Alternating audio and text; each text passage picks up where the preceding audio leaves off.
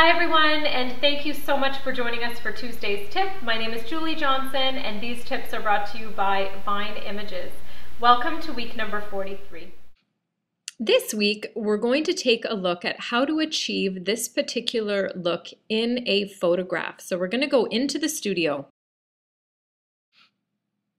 So here we are in the studio, and as you can see, we have an Elinchrom light. It's a 600S aimed directly at the subject with a 20-degree grid. A few weeks ago, I did a Tuesday's tip on hair lights, and so what we're doing is we're just strictly shooting with a hair light onto your subject.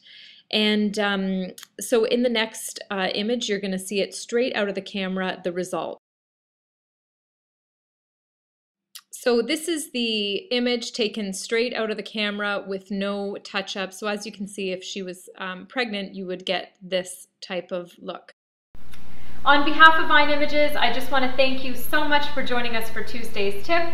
If you are new to YouTube and you're not a fan on Facebook yet, we would love to have you over there, facebook.com/Vine Images Inc. All of you who are watching these videos from Facebook, you'll want to subscribe to our YouTube page.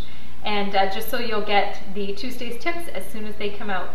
Thanks so much, guys, and we'll talk to you soon. I hope you enjoyed this tip, and we'll talk to you later.